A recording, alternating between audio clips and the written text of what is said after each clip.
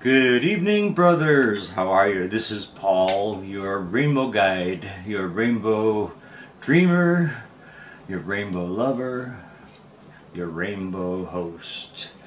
Just wanted to have part 2 finished today because we want to get this contest going on how to get a ring back on one of these fingers anyway. I don't quite know if it's the right or the left hand, but that's immaterial. In my heart, you know, the ring is there, but I would like to get something that shows Brad that we're officially never better.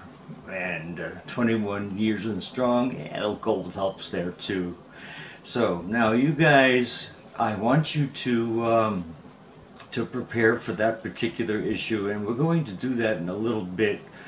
I wanted to first get to one issue that I have to deal with right now. I was very surprised when it happened. Not so surprised upon thinking about this for a few hours and now a day or two. And let me go backwards here. I got a letter from Uncle Google, and he said to me that one of my videos is going to be was taken off over the weekend, and the reason it is that I, to them, didn't adhere to community standards, and it wasn't because of verbal diarrhea or just a lot of guttural F words or expletives. It was something that I quite thought was very beautifully done. It was basically my slideshow of male models clad minimally, and there were probably a couple that were questionable there, but this was one of my videos that's been on the YouTube since January, early January.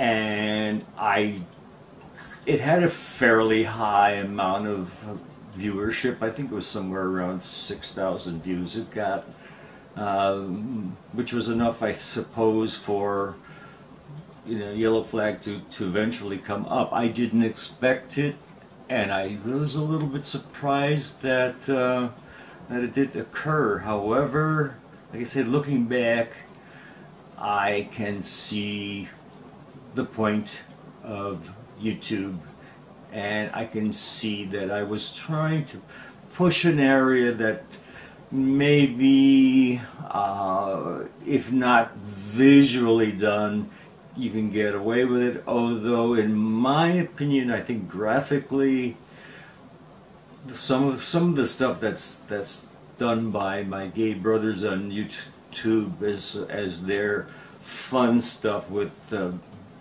waving the rainbow flag, in essence, to me, is a little tenuous in my own estimation as being flagrantly gay and a little bit in bad taste.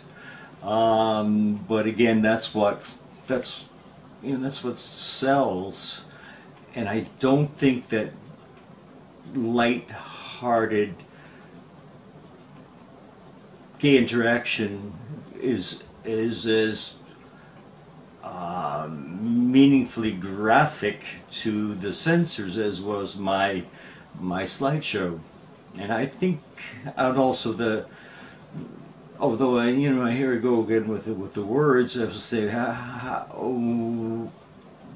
our models will will get you off, you know. And it was, you know, when I had to think about it, I said, Paul, you really made a bad choice with words there. I'm surprised at you. I was surprised at me.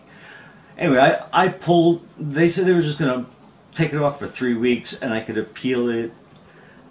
I didn't think that was a necessity, because quite frankly, it's not where I'm going with living happily gay. I mean, this is basically a lifestyle viewpoint from somebody who's been in a gay relationship for a good long time, but it's more dealing with the variabilities and the good fortunes or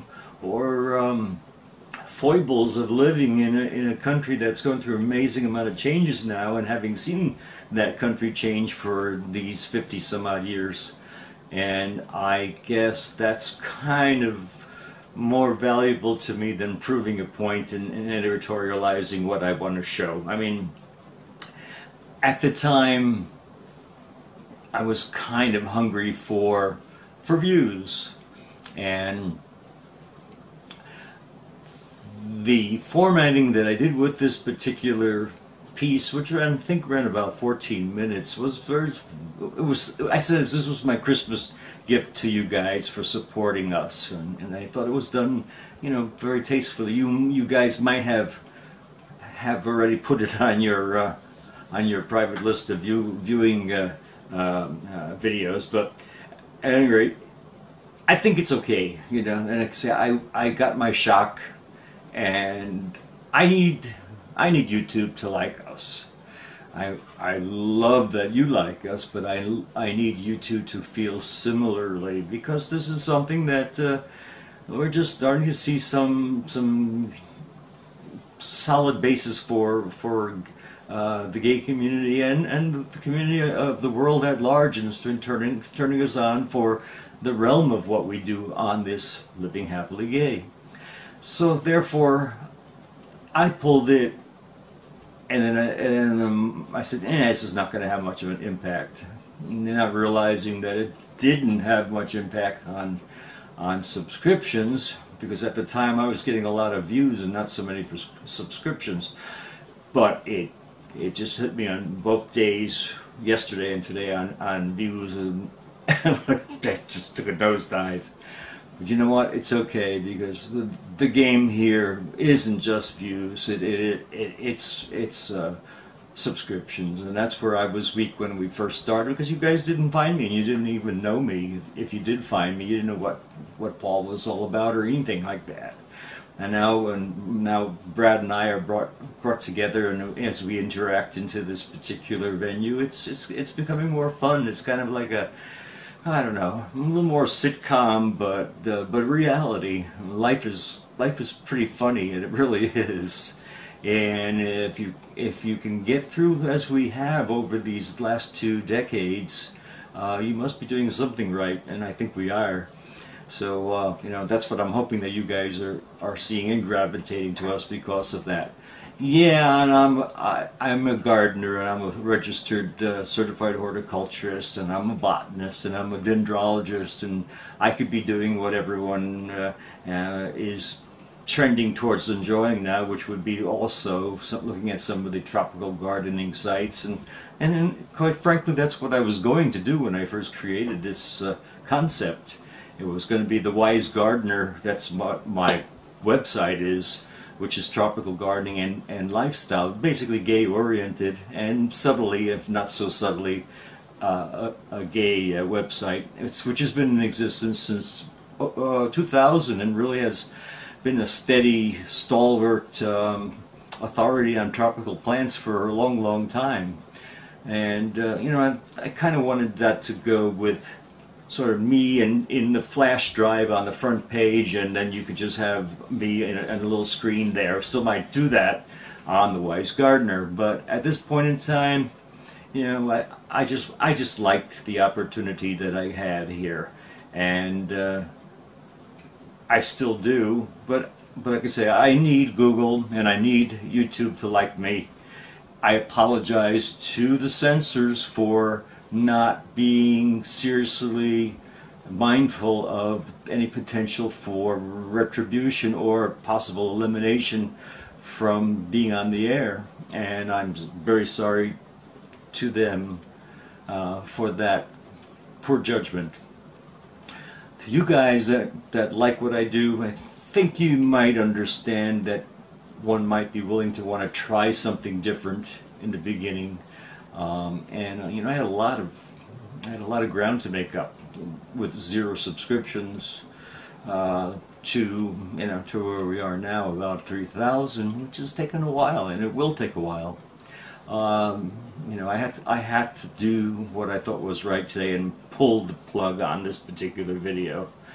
And I apologize, like I said again, to Google and YouTube censors, anyone who thought I was in bad taste.